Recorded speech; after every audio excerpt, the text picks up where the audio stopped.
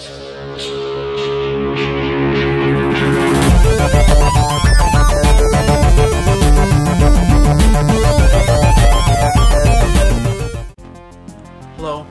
I'm David, and I'm going to be showing you some of the science stuff I have here.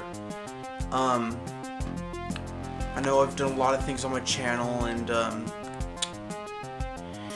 all sorts of stuff, but I have to tell you, I'm not going to finish making that movie. I moved and it just got the better of me. I'm so sorry for all those who subscribe to do that,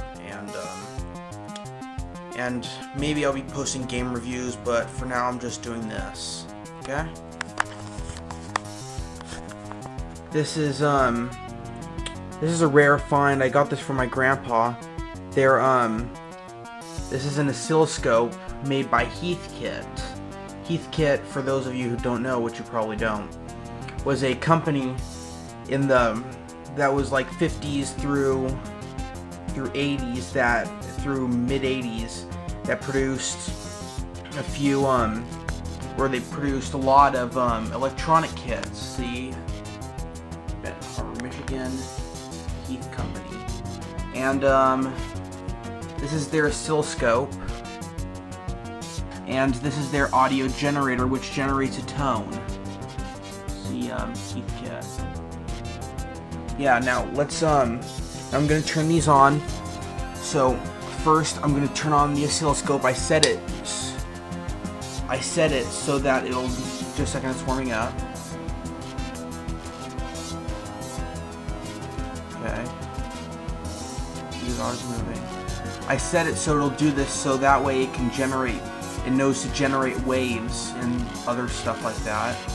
And so now that we have the wave generator going, let's and now it's it's pretty good now. Let's turn on the decibels. The audio generator, and let's see. As you can see, the wave changed from this. Just a second. From this to this. Now I could mess around with all these knobs and stuff, but that would take a long time to do all the combinations and stuff. I also have an RF signal generator. Maybe I'll get that if I get it working. And I also have a regulated power supply. And I actually have all the original all the original manuals, and down here, I don't know if you can see, but I have like a bunch of old electronics books that my grandpa gave me. Actually, these this stuff is actually running on tubes. So yeah, vacuum tubes.